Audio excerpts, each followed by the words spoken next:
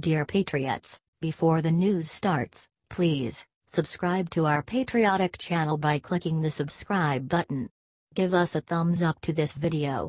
Don't forget to leave your opinion below in the comments section. Share the news on Facebook and Twitter so your friends see it. Thank you.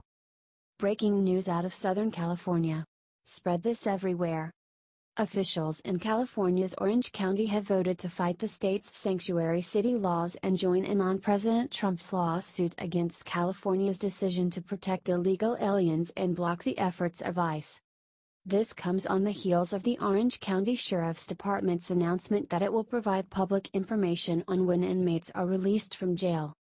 Fox News reports that the Orange County Board of Supervisors voted 3-0 to join the U.S. Justice Department's lawsuit, which argued 3 recent California laws deliberately interfered with federal immigration policies. One of the laws bars police in many cases from turning over suspects to federal immigration agents for deportation. This legislation prevents law enforcement from removing criminals from our community and is a threat to public safety, Supervisor Shawn Nelson said before the vote. The county moved earlier this week to improve communication with federal immigration agents by publishing the release dates of inmates online.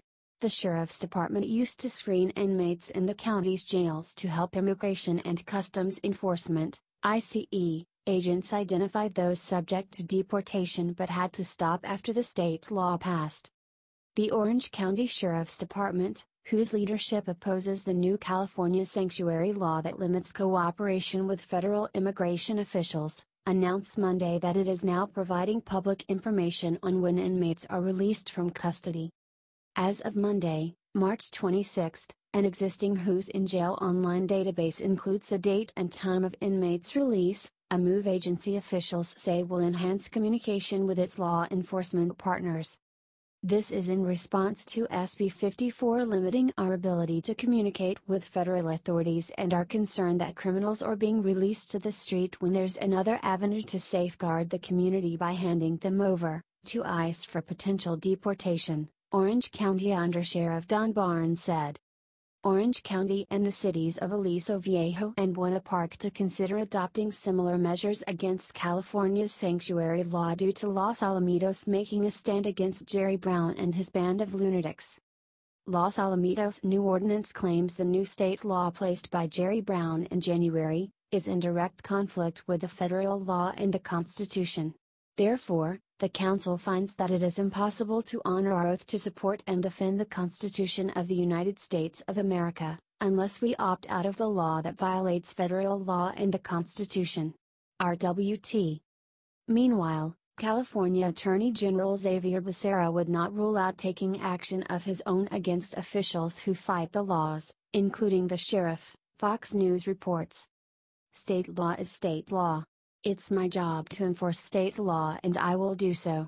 We want to make sure that every jurisdiction, including Orange County, understands what state law requires of the people and the subdivisions of the state of California, Becerra said at a news conference. When asked if that meant an arrest or lawsuit against the sheriff, Becerra responded, "I think I just answered that." Orange County Undersheriff Don Barnes told Fox News in an interview that Becerra's comments were threatening, but the sheriff's office was not doing anything that the law did not allow. "My hope would be that he would read the language of the law that was passed," he said on Hannity. "It very clearly says in there what we can and cannot do." Barnes added that the law has put Californians at risk by returning dangerous individuals back into the communities and that by making this information public, the sheriff's office was trying to help the community be safer. They're very serious crimes and they're being returned back into the community, and quite honestly back into the communities in which they preyed upon and committed their crimes to begin with. That's great news. Let's hope that more departments do the same. #Blue Lives Matter. God bless.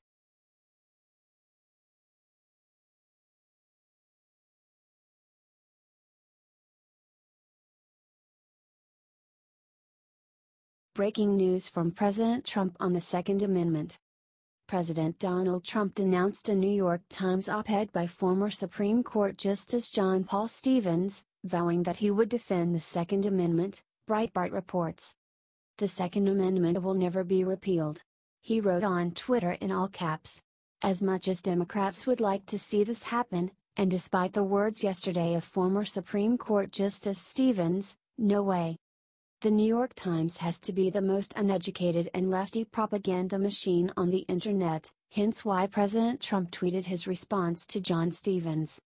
Rarely in my lifetime have I seen the type of civic engagement schoolchildren and their supporters demonstrated in Washington and other major cities throughout the country this past Saturday. These demonstrations demand our respect.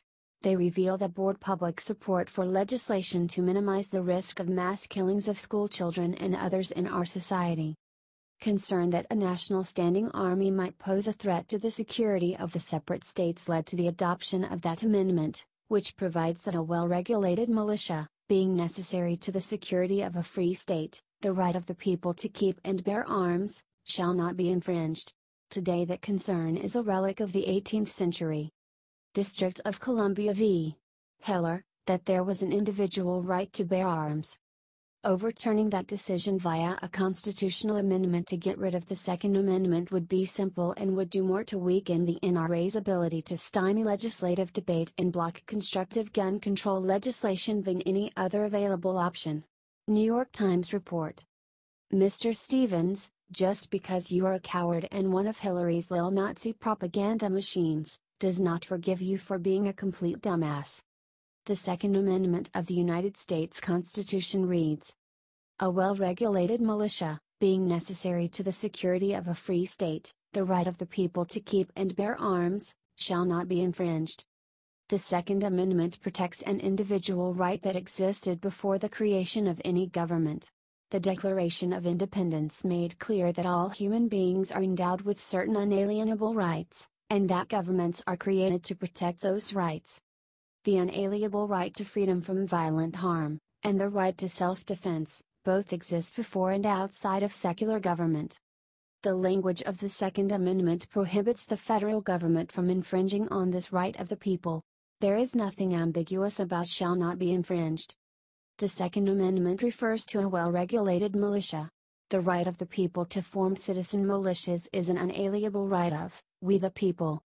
Americans have the right and advantage of being armed, unlike the citizens of other countries whose governments are afraid to trust the people with arms. James Madison. The Constitution shall never be construed to prevent the people of the United States who are peaceable citizens from keeping their own arms. Samuel Adams. The lefts are nothing but victims and cowards, and they are feverishly attempting to abolish the Second Amendment and ban firearms in the United States. These ignorant fools would have only the criminals be armed, the police and the military. Law enforcement is reactionary. They arrive on scene only after a crime has been committed, and it takes an average of 6 minutes from the time a person calls 911 for help. The same pathetic anti-America gut maggots also would have all of us be walking victims where only the bad guys have a firearm. Think on that. A bad person that has the intent on carrying out evil, will do and pick whatever tool they want. How these fools never see that, is beyond me. We are far from a victory against those who desire to abolish our freedoms. They know they cannot win this in court, so they are turning to private industry and banking. We have reported on Kroger's, Walmart, Dick's Sporting Goods as well as Citicorp all changing their policies to fit the anti-firearm lunatics' agendas. Citigroup, the fourth largest bank in the United States, has announced it will no longer do business with clients that do not meet a host of progressive gun control requirements, none of which are mandated by federal law. Under this new policy, we will require new retail sector clients or partners to adhere to these best practices. 1. They don't sell firearms to someone who hasn't passed a background check. 2. They restrict the sale of firearms for individuals under 21 years of age. And 3. They don't sell bump stocks or high-capacity magazines. This policy will apply across the firm, including to small business, commercial and institutional clients, as well as credit card partners, whether co-brand or private label. It doesn't impact the ability of consumers to use their Citi cards at merchants of their choice. YouTube is entering the gun control debate with a new ban on videos which demo firearms or link to websites selling firearms or firearm accessories. RWT News. United we stand, divided we fall. Chris Badger Thomas is a veteran who served our country as an Army combat medic. Together we will make America great again.